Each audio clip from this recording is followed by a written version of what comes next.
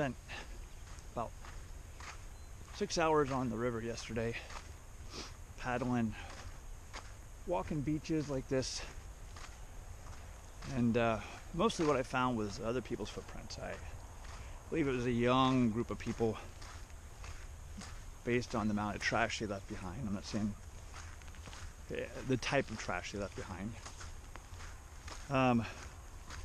Some stuff they left behind was of value, and picked up a lot of phone charger cords and stuff like that. And they work. That's the interesting thing. But they also left the floaties on the river. Came around the corner and there's a big unicorn bobbing up over a pile of wood there. Some washed down wood. But so I spent the night here down there where, I don't know if you can see in the distance, there's a red cooler sitting there. I'm just about packed up. I had walked this last night. I got in late because it was windy. Man, it was windy, and I couldn't even set up the tent, and I couldn't even get a fire started. I had to wait until just after dusk to set all that stuff up. And I got camped. Then I walked all this dry stuff. I didn't walk this wet. You can see the line here, where right about where I am now is recently submerged, and I did walk all this stuff up here, but I didn't walk down here. And I normally wouldn't show you too much of these, but I do. But came across a skull laying in the water with antlers.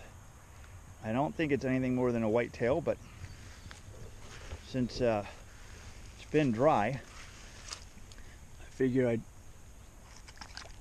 film it. So yeah, that's going to be a whitetail. Let's move it over here. That's going to be a whitetail. Kind of cool little buck. I find him a lot, but I haven't found any recently. I've been making all kinds of other discoveries, but not finding very much whitetail stuff. But that's a cool little thing, cool little guy. But I will not take him. I have too much stuff now, and if I do decide to take him, I gotta go through all kinds of paperwork because I'm in my state. So sorry. So after 6 hours, that's a pretty cool little find, I guess.